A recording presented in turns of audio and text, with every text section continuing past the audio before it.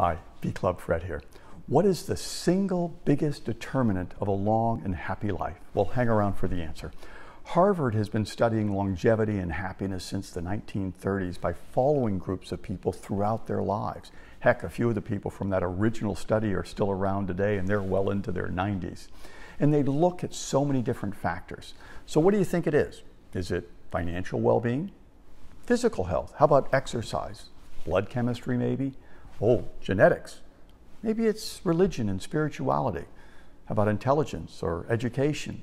Fame? Power? Hey, maybe it's where you live. Nope. The dominant factor by far is the quality and depth of relationships. Quality relationships not only predicted longevity better than physical measures such as exercise and even genetics, quality relationships warded off mental decline in later life. Quality relationships help people cope with the pains and illness of old age better. Borrowing an old real estate saying, the top 3 factors that determine a long and healthy life are relationships, relationships, and relationships.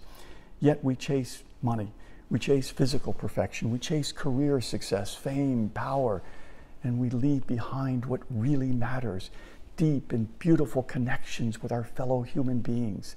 Today, be that friend to someone, that partner to someone that will give you both a long and happy life. Before you start chasing the things that matter less, make sure you spend time cultivating the one thing that matters most, meaningful human relationships. Fill your heart with the treasures that come from those relationships, and so much will follow. Let your life radiate from the heart outward. bClubFred. Spread the love.